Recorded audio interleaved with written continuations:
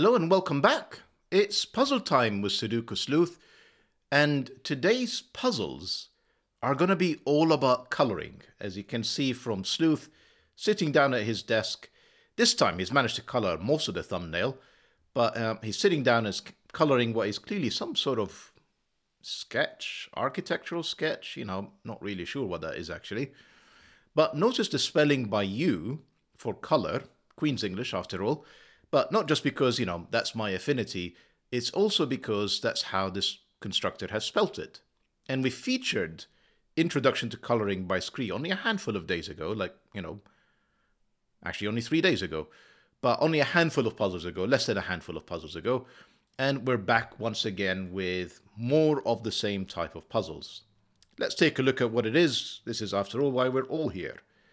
So we have an expansion on coloring by Silverscree. And we've got the following set of rules. So, normal 6x6 Sudoku rules apply. So that means place the numbers 1 to 6 exactly once in every row, every column, and every 2x3 box. That's obvious. We also have XV anywhere in the grid that 2 adjacent cells sum to 5. Anywhere in the grid that 2 adjacent cells sum to 5, a V is placed between them. And you can see an example of that here, an example of that there. There's a few of them. And essentially it means if this is a 1, for example, then this has to be a 4 to add up to 5. Similarly, cells that sum to 10 have an X between them. I see none on the grid, unless my eyes are deceiving me. And all possible X's and V's are given, so negative constraints apply, which also means that none of the digits here, none of the, dominoes here, any 2-cell dominoes, are adding up to 10. So 4 and 6 are probably the only two that can add up to 10 in a 6x6 Sudoku puzzle, and they are never adjacent, never orthogonally adjacent. Okay, that's good to know. So, Kropki, the white dot sits between 2 consecutive digits, and not all possible dots are given. Well, it's a fairly straightforward set of rules. I mean, they're easy to understand and comprehend.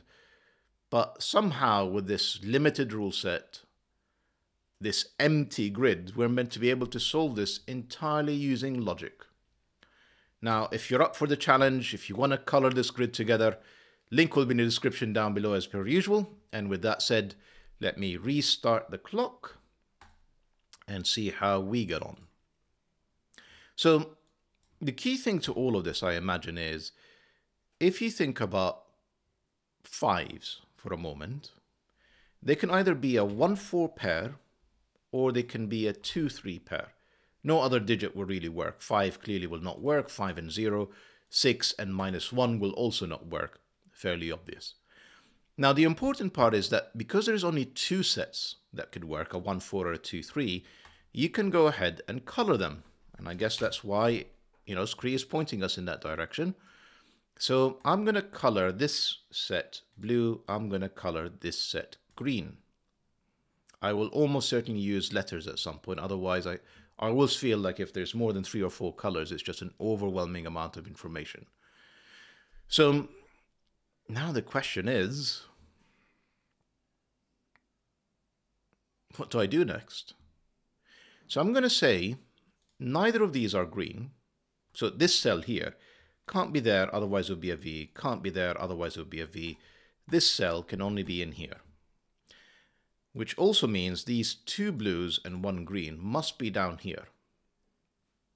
Now, if I put a blue in the center, I would have to put a blue adjacent to it in one of these 2 locations. But there is no V between them, and remember, negative constraints apply. So in my mind, this means that the 2 blues are separated by this digit, and therefore this is green as well. These are blue. You can see 2 blues in row 4. We need some in row 3, so these are the 2 blues. No blues left in here. We need a blue kind of in a diagonal sort of formation in here, which we'll need to figure out at some point. Let's talk about greens. Can we even talk about greens? Yes. This cell here can't be in either of these two. Otherwise, again, it would be a V.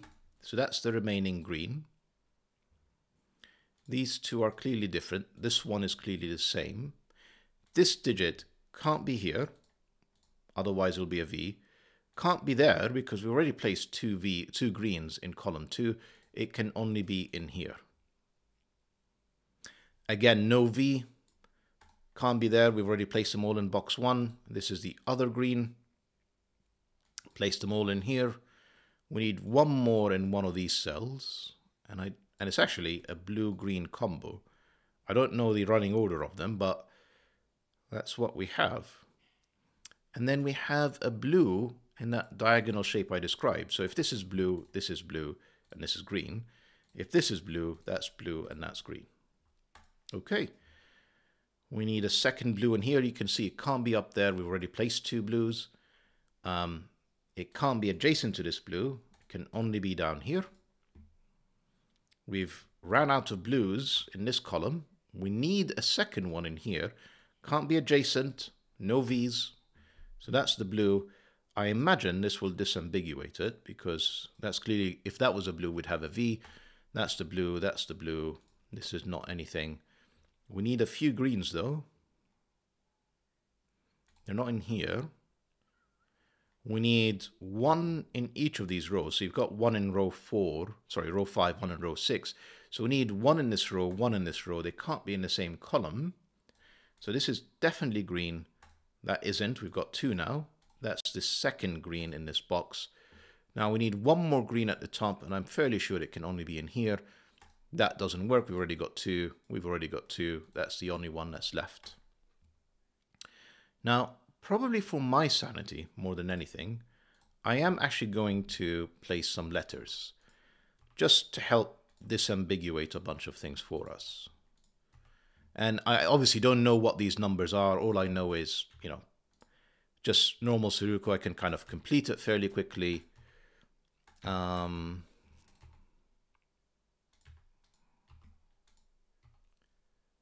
I done them all? Almost. There we go. Now, we've got this white Kropki dot that's meant to help us understand everything. Actually, I think we also have one other clue. I did say that... actually, I'm going to use color. Because all of these are 5s and 6s. We've already placed essentially the digits 1, 2, 3, and 4. But that's not very helpful. What would be helpful, though, is trying to color them. So I'm going to go for orange and red. That's red. That's orange. That's surely red here, orange there. Red, orange, red, orange, red, orange. Now, what I did say, though, is the 6 can never be next to a 4. And what I know is one of these, whether it's the A, the B, the C, or the D, is a 4. So what I'm interested in now is there one of these colors that's never adjacent to any of the other cells? So if you take a look at orange, it is adjacent to A, C, and D, orthogonally adjacent. It's also adjacent to a B. So if this was the 6, we have broken this puzzle, because at least one of them is a 4 and will be adjacent to the 6, and there is no X between them. So orange is absolutely a 5. Red is absolutely a 6. Now we can use the same logic. You can see the 6 is touching this C, the B, the A, but my guess is it's never touching the D. Let me just actually highlight the D. And you can see it is never touching the 6. That's our 4. Therefore, that's our 1. 4 can only be adjacent to a 3 or a 5. That's the 5, that's the 3, and that's the 2, and that's the solution to today's puzzle. Fairly quick one. I'm kind of glad that I'm actually doing 2 a day at the moment. But fantastic puzzle. Just absolutely phenomenal. So thank you, Silverscree. It is an enjoyable one. I kind of wonder if I would have been able to do it with just colors rather than letters, but I really do find it overwhelming when there's 6 colors on the grid. I hope you enjoyed today's puzzle and today's video, and I guess look forward to the next one, because we're going to continue with 2 a day until the next weekend. Bye for now, and see you for the next video.